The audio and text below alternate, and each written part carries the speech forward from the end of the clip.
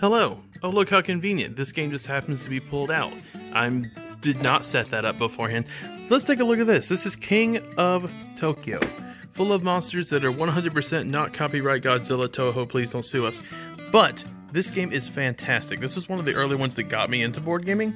It has a Yahtzee style dice rolling mechanism where you can attack, earn points, get cubes, or get health.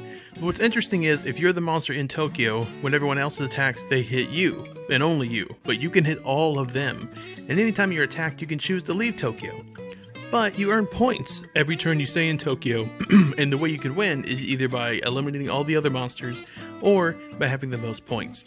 And the energy cubes are cool because they allow you to buy these cards that give you either permanent or like one-time use abilities. Super fun game. This is right here, Alien Frontiers. This is my first worker placement game.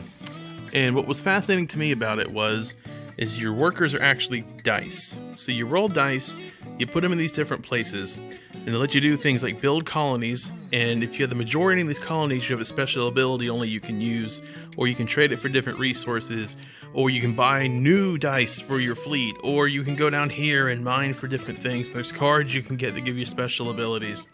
And at the end of the game, whoever has the most control over these different colonies will be the winner, but you can also do sneaky things with the cards. Lot of fun. Here we have Sushi Roll. This is on the lighter end of the game spectrum. I like this one quite a bit. Great game for family, or if you just aren't feeling a brain burny kind of game. In this one, everyone rolls a set of dice, and you're trying to make these combinations of food for your plate. But you only get to draft one of the dice you roll, and then the sushi conveyor belt moves to the left or to the right, depending on the round, and the next person rolls those dice and gets to draft one.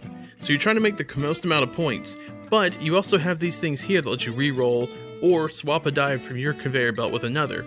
So there is some strategy to it, and sometimes you will hate draft, which, if you don't know what that means, like take one in front of you that you don't necessarily need to prevent your family member from having it. Gizmos!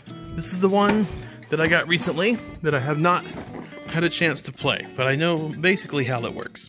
So this is an engine building game. You're pulling, this is really cool, you're pulling marbles from this big tray in the middle. And you're using those marbles to get these parts to build your scientific machine. And what's cool is, the more you have here, they'll let you earn points, they'll let you take extra balls, they'll let you build extra things, they'll let you create more. So the more you do, the more you get. It's like a cascading effect. So the more, as the game goes on, your machine will get more complex and allow you to do more things on each turn. Super excited to give that one a whirl. Well, that's this stack today. Tomorrow, we'll take a look at this one. Hint, it's a really good stack.